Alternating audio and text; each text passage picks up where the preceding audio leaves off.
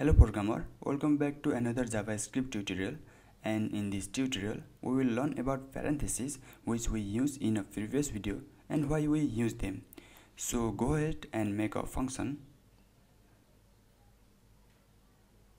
and I'm gonna name it birthday, then parentheses, and then curly bracket. Now let's talk about a parenthesis, also known as parameter of function. Sometimes we need to feed a data into a function in order to function will work. For example, if we make a function that will calculate the area of rectangle, then we need length and breadth as a parameter to calculate the area.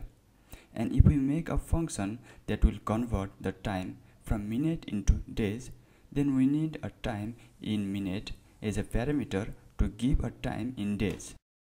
In the same way, here I make a function from which I want to wish happy birthday to a person. So to do such thing, first we make a parameter. So go inside a parenthesis and make a variable called person. And this person variable is used to hold name of person.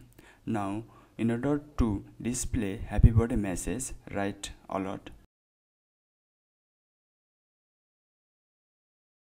Then inside a parenthesis write happy birthday,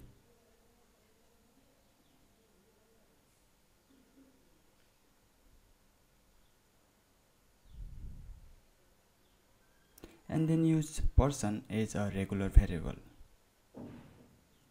Now I'm gonna use this function, and inside a parenthesis you can write any name, but I'm gonna write Bob.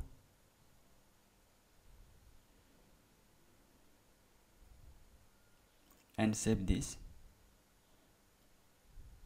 and here you got happy birthday Bob.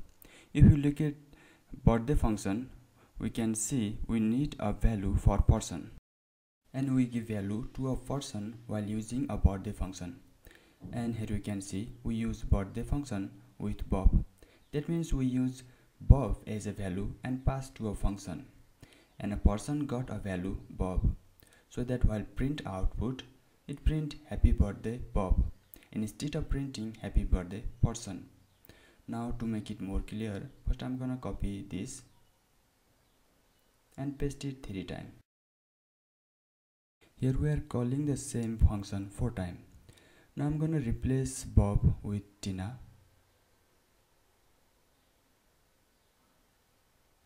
and then Robin,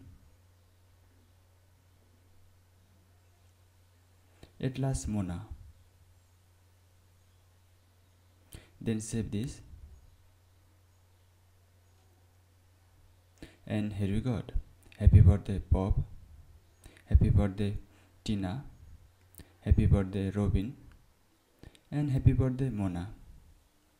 And again, when we pass Bob, it is stored in a person and display happy birthday Bob. In the same way, it display happy birthday Tina, happy birthday Robin, and happy birthday Mona. In this tutorial, we use single parameter, and in next tutorial, we use multiple parameter in a function. You can find playlist on JavaScript tutorial in description as well as in comment section. If you have learned something from this video, then you can like, share, comment, subscribe, and hit the bell icon.